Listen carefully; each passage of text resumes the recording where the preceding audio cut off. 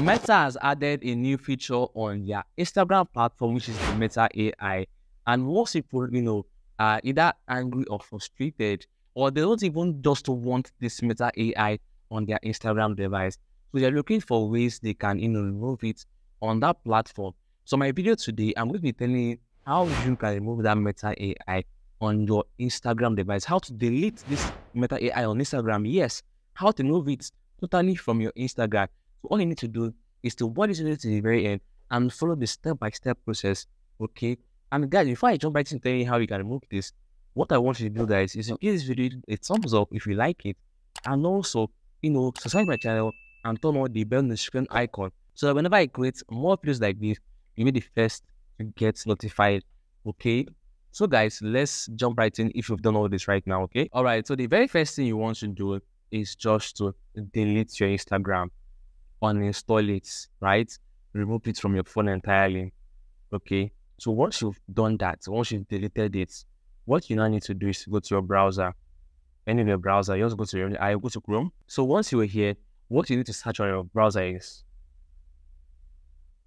old version of Instagram. So now once you are here, click on this very first website. So once you are here, as you can see, it says 331.1 million downloads. Okay. Then you just scroll down. Can you see there? All these are apps, all these are Instagram apps, and this is May 29, May 21, May 24, May 21, May 23, May 16, May 14, and the list goes on and on and on. So all you need to do right now is just to check, when did Meta bring up that, that's actually the Meta AI feature on your device. So let's say, for example, it was on May 1st. All you need to do is to go and download the version from April. Let me say, I click on this April 19th, for instance. Okay, I click on it, as you can see over here. I click on this download. Okay, and remember, this is why I asked you to, remove the older version, not remove the newer version, because that's the new one. I am going to download the older one, right? So once you've done that, you click on download anyway, right? Then you click on, okay, so it has opened already. So once I'm done downloading this, what I need to do is to install it. Then once I've installed it, because it's the older version, I will now put in my details, right? But let me show you something. I'm going to put in my details and I will get that older version. Let me show you something over here. Okay, is this here? Let me just go back.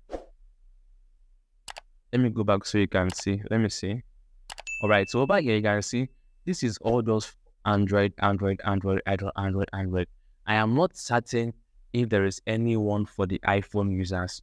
Okay, I don't know if there's anyone for the iPhone users, because they can only download an app to the App Store, and there is really no third-party app or third-party website you can download apps, unlike the Android phone, right? So you just have to manage this Meta AI on Instagram and just keep on using it that way. So for the Android users, this is the solution for you. But for iPhone users, don't worry, I'm just looking for other ways to go back to the older version of Instagram so that you can keep on enjoying it. So this is one of the reasons why I said you should click on that subscribe button and turn on the bell notification icon so that when I create the video that's going to solve your problem, you'll be the first to get notified, okay?